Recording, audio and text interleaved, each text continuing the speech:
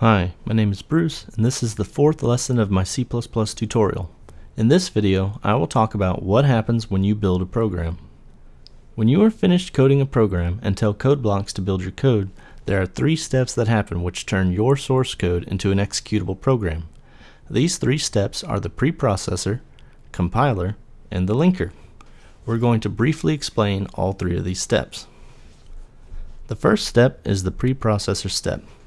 During this step, any preprocessor directives found in your code will be handled. A preprocessor directive is any line of code that starts with a pound sign. Looking at this sample Hello World program from an earlier lesson, we can see that the very first line of code, right here, is a preprocessor directive. It says pound include IOStream. Because this line begins with a pound sign, it is a preprocessor directive. The preprocessor will see this line and carry out what it is ordered to do. In this case, it is ordered to include a file called IOStream. When you installed CodeBlocks on your system, you also installed the C++ standard library. The standard library has many files, IOStream being one of them, and I'm going to show you that.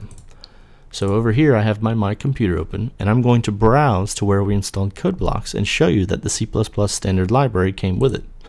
So I installed it in Stuff, Programs, CodeBlocks, MinGW, Include, and it gets a little deep with folders now. Not Include, it's Lib, GCC, MinGW32, Include.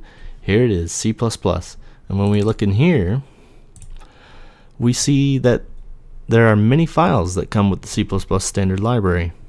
And somewhere in here should be the IOStream file. There it is, IOStream. And when we open that up with Sublime, we see that it's just a bunch of code written by some other programmer for us to use. The pound include directive in our program will basically take the contents of that file and replace this line here with the code of the IOStream file. So it would, our program would look a little messier, but it does exactly what it was told to do, which is to include the IOStream right here. So that is what happens during our preprocessor step.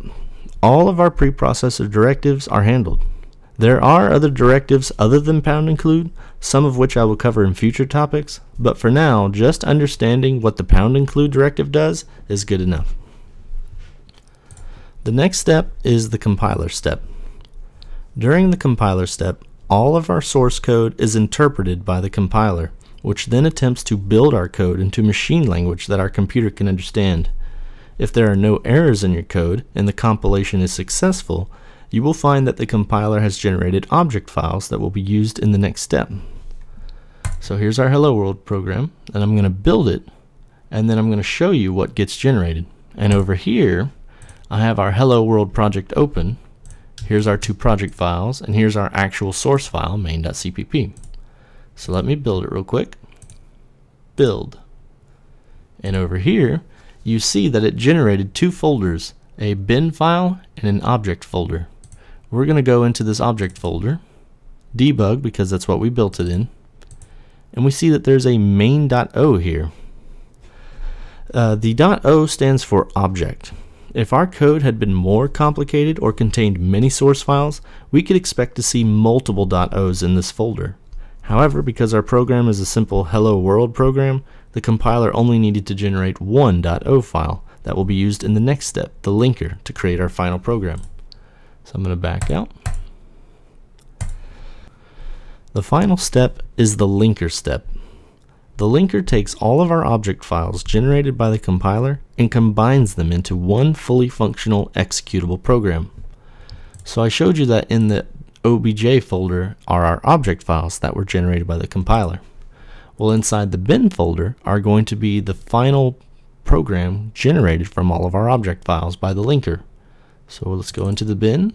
We built this in debug, and here we see, sure enough, is our hello world.exe.